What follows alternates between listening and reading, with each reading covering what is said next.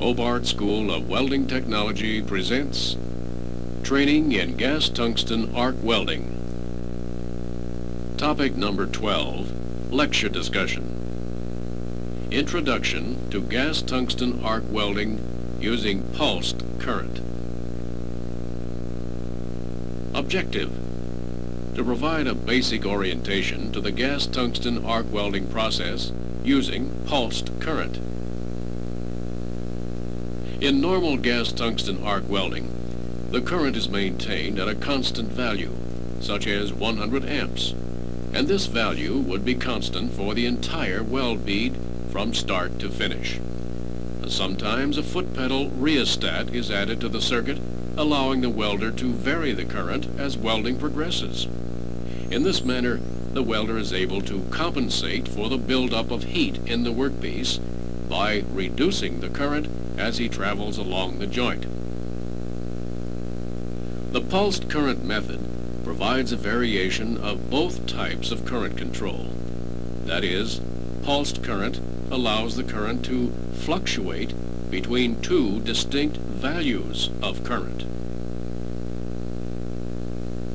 These two values are referred to as a high current value and a low current value. As you watch the arc, you see that it changes from bright to dim for specific periods of time, usually less than 1 second.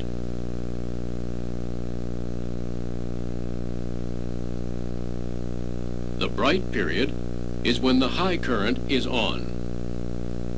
The dimmer period is when the low current is on. If we could see a cross-section of the weld as it is being deposited, it would appear as in this slow-motion animation. With the torch held over the joint, a pulse of the high-range current melts the base metal to the desired depth to form a nugget-like weld shaped like a small upside-down chocolate drop. If filler metal is required, it would be added at this time. When the current drops to the lower level, the weld starts to solidify. If the torch is moved a small amount, usually to the leading edge of the puddle, while the low current is on, the high current again comes on to make an overlapping nugget weld.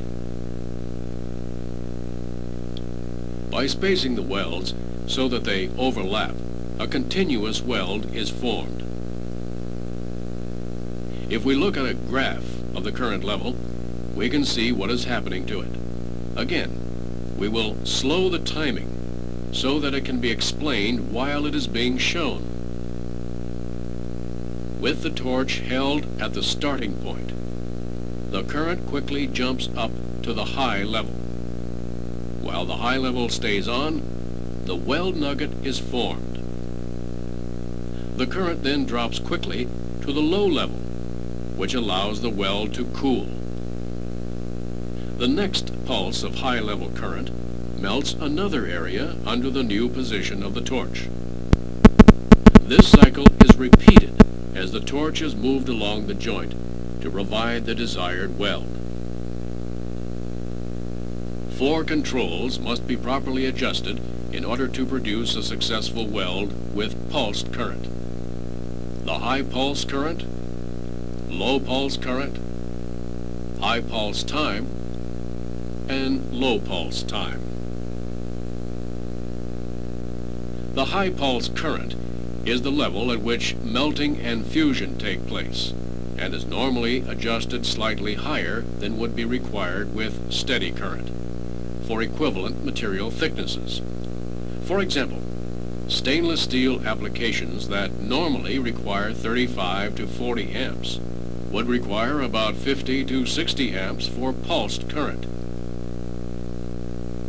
The low pulse current is the current level at which the weld metal begins to solidify. Usually this control is set at a percentage value of the high pulse current. For example, if the high pulse current is set at 60 amps and the low pulse current setting is adjusted for 33%, the low pulse current would be 20 amps or 33% of 60. The low pulse current is normally set in the approximate range of 25 to 50% of the high current. Usually a setting that is sufficient to maintain the arc during the low pulse time is all that is required. The high pulse time is the duration of the high pulse current. The high pulse time is set to allow the formation of a weld puddle with the desired depth of penetration. The thicker the base metal, the longer the high pulse time. The low pulse time is the duration of the low pulse current and is set long enough to allow movement of the torch. There are many combinations of current values and pulse times that can be set to suit the welding conditions. With these adjustments, the welder can control the size of the puddle, the depth of penetration, and the size of the finished weld. Once you become accustomed to pulsed current, you should be able to recognize the effects of various setting adjustments on the weld. For example, if the puddle becomes too large, the high pulse time should be reduced. Or if the penetration is too deep, the high pulse current should be reduced.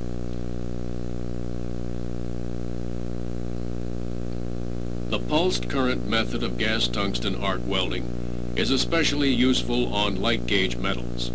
The pulsing effect provides even heat input, which can reduce the chance of excessive melt-through or producing holes in the weld.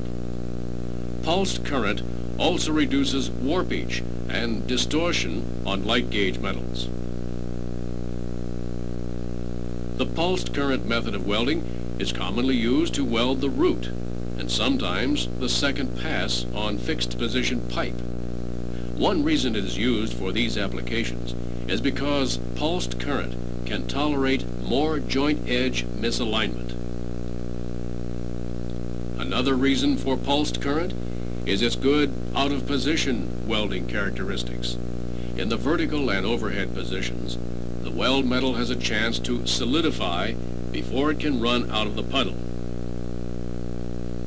In some respects, the pulsing action of the current is helpful to the welder, since the pulsing action allows the welder to pace the torch movements and the filler metal addition. The various manufacturers of this type of welding equipment can provide additional information with regards to equipment operation and welding parameters.